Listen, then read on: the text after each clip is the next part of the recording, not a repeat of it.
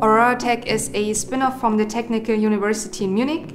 We have been founded in 2018 and have now grown to a team of over 50 people. Our goal is to be the first all-in-one company for new space detected wildfires, wildfire monitoring and wildfire detection. Wildfires are still a huge worldwide problem, and we would like to have a solution which helps firefighters to detect those wildfires early on and give them a chance to fight them early on so that they don't grow as big as we have seen it in the past. By doing so, they also save CO2 emissions that are otherwise emitted by the fires. And this helps us coming one step closer to our sustainable goal.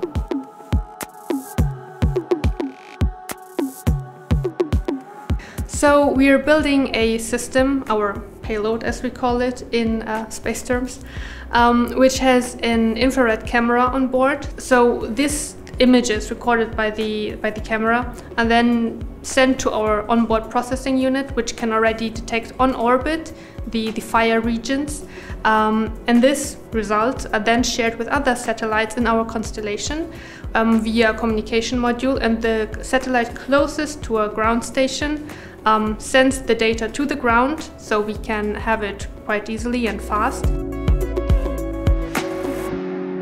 We use the existing satellite data and aggregate it, harmonize it, visualize it, and on top we plan to launch our own constellation so that we also collect our own data and complement the existing data set. So our advantage is basically that we're building small CubeSats, so small satellites. We can get a lot of them in orbit quite fast, so we have a whole coverage of Earth.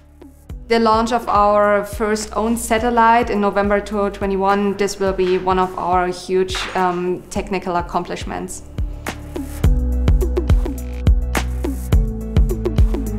We have around 50 people from different nationalities who specialize in management and operational activities, but also we have a huge R&D team which is focusing not just on the hardware part but also on the software part. OroraTech is quite a young company. It's always evolving. You can try different kind of areas you're interested in. So it's very challenging and fun, and I would recommend everybody to find something he's passionate about and join that.